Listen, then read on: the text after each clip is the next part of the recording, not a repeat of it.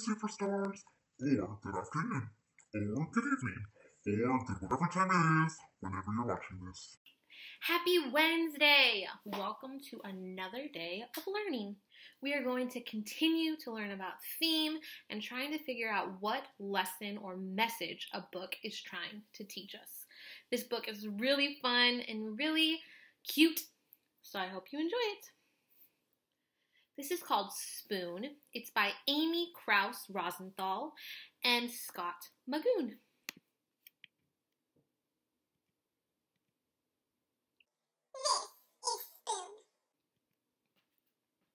This is Spoon's family. On Sundays, Spoon goes to visit his Aunt Silver. He has to be on his very best behavior there. She's very fancy and proper. Goodbye, Tony. Ta-ta. I like how he's wearing a little tie.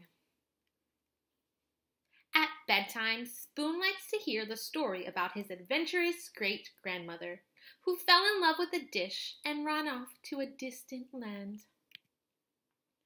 Lately, though, Spoon had been feeling blue. "What's wrong?" asked his mother.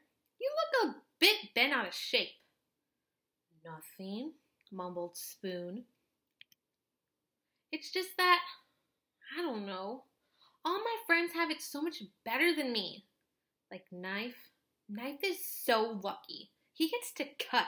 He gets to spread. I never get to cut or spread." "Yeah, Knife is pretty spiffy that way, isn't he?" "And Fork is so lucky.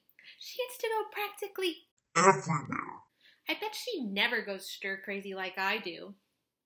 Fork does get out and make herself useful, doesn't she? And Chopsticks, they are so lucky. Everyone thinks they're really cool and exotic. No one thinks I'm cool or exotic. Those Chopsticks are something else, aren't they?" So what do you think this book is about so far? Good readers pause after they've read a little bit and try to summarize the story. What's happened first? What's happened second? What's the problem? How's it going to get solved? Meanwhile, if only Spoon knew what his friends were saying at that very minute. "Spoon is so lucky," said Knife. "He's so fun and easygoing. Everyone's so serious with me. No one's ever allowed to be silly with me, like they are with Spoon." "Spoon is so lucky," said Fork. "He gets to measure stuff. No one ever does that with me." "Spoon is so lucky," said Chopsticks. "He can go places by himself. We could never function apart."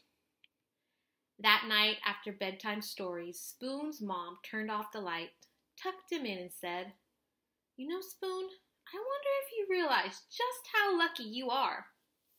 Your friends will never know the joy of diving headfirst into a bowl of ice cream.